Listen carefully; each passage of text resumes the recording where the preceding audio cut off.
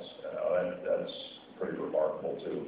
And of course, including the last 2 women's basketball championships.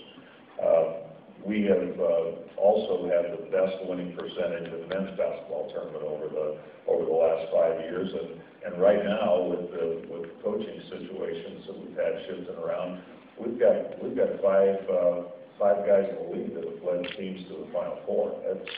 It's really quite remarkable. So, in addition to all that, I am preparing to leave and put on my U.S. Olympic Committee board member hat in the next few days. I'm heading to London, and the representation of our conference and not only on the U.S. Olympic team, but on the Olympic teams of many other nations is really going to be spectacular.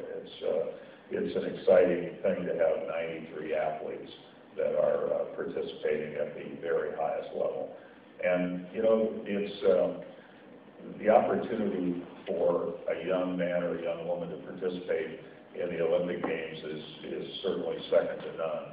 But just as we aren't here to produce professional athletes as a principal undertaking, we also aren't here to produce Olympians. Both of those opportunities are derived from having a highly productive and highly successful collegiate athletics experience. And with regard to the Summer Games, about 85% of those athletes are coming through a college program of one sort or another.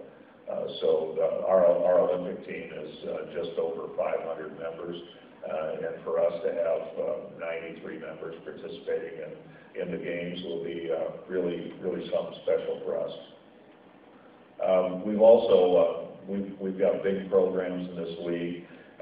We've had 531 academic All-Americans over the life of the league. We've got 16 or 18,000 plus or minus student athletes, and you know, we had almost 1,000 kids that had a 4-point last year.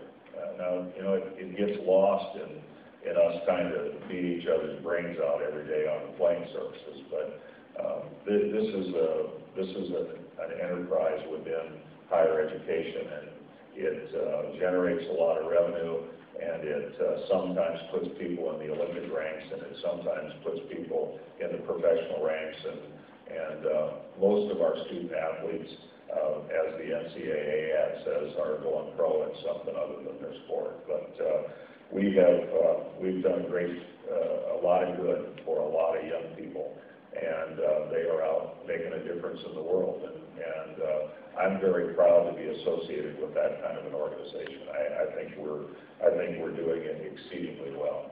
Having said that, there are some things wrong with collegiate athletics too. There are an awful lot of things that are right, but over the coming years, one of the things that attracted me to a commissioner's position is that it gives one the opportunity to have more of an influence on the national agenda. And I think to the extent we can, we need to retain and improve upon the things that we're doing well. But there are also some troubling signs, and we need to work hard to get ourselves in a position where we can improve upon the things that are not where they ought to be. And I'd like to see us bring increasing transparency to it. I think we need to keep the score. We need to be vigilant about making sure we pay attention to the score. And then we need to be making sure that we're holding people accountable. And we do that as a conference, but we also do it on a national basis too. And I think there's much to be gained. And there are some of our high-profile sports where all the best parts of college athletics and all the worst parts of college athletics are embodied in that context. And so there's plenty of work to be done. I think we're uniquely positioned to have a hand in what intercollegiate athletics looks like in the coming decades, and I am very excited to be a part of that dialogue. Now, having said all that, we're here to begin the football season, and this conference has an amazing football heritage. It's going to be fun to get out to the venues.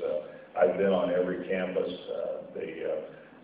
The one that I've been to least is Baylor, and the only time I was there that I can recall was a time when I went onto the campus for Hayden Fry's induction into the Baylor Hall of Fame. And I picked up the Friday paper, the school newspaper, and there was nothing on the front page about Hayden Fry's induction into the Baylor Hall of Fame.